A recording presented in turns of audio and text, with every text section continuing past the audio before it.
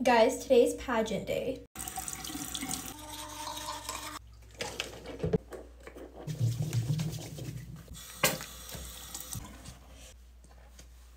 I am so nervous. Everyone's like, oh, I think you're gonna win.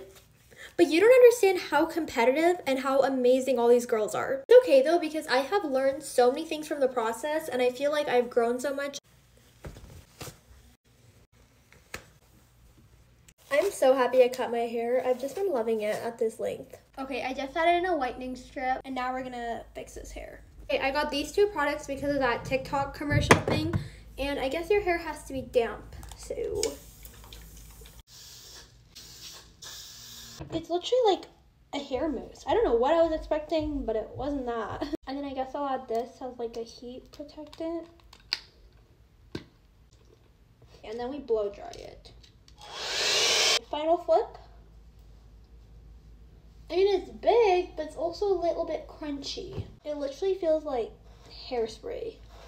I think if I give myself a blowout, we can make this work. Okay, I finished the blowout. Now it's just time for my makeup.